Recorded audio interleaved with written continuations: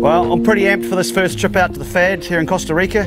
Everyone's got their goals for the trip, and my personal goal is to catch blue marlin on my old trusty spinning reel. It's something I really love to do. We've caught lots and lots of blue marlins all around the world, even back in New Zealand this way.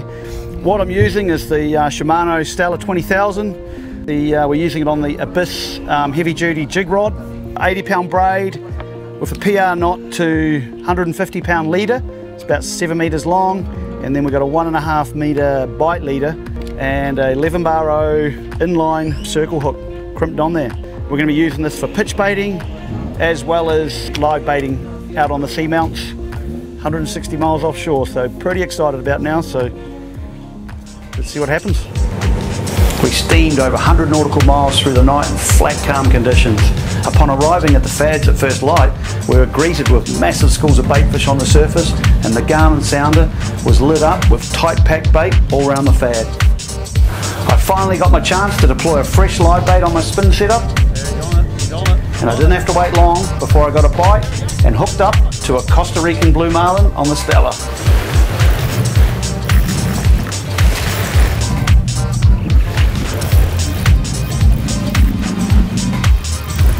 There we go, line straight now.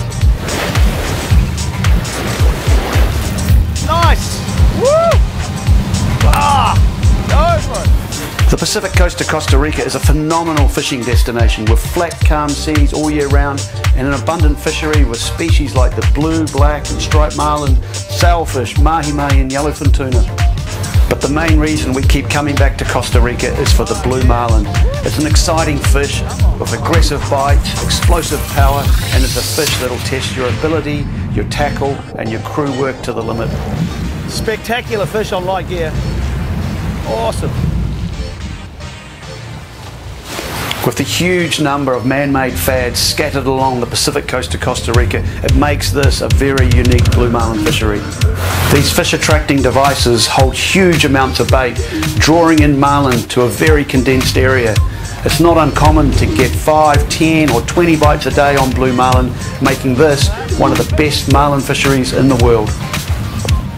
Yeah! That is awesome! On the Stella, my favourite.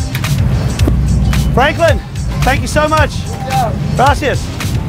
Woo. I mean, this guy, he's on it so fast driving after them, so the fight's right there behind the boat. We're on the braid, so it doesn't go down deep. The fish, it stays up because it's got no friction in the water, so they swim around on the surface. So what an amazing fight, eh? For me, that's why I come to Costa Rica and to do the FADS, to get this sort of explosive fishing. And it's great to bring these guys here for the same thing. So, oh yeah, I'm so happy I can sit back now and relax for the day in the air conditioning. Woo. Congratulations, cool. Voila. Join us on more adventures to some amazing fishing destinations by following us on Facebook or subscribe to The Journey at journeyofaFisherman.com.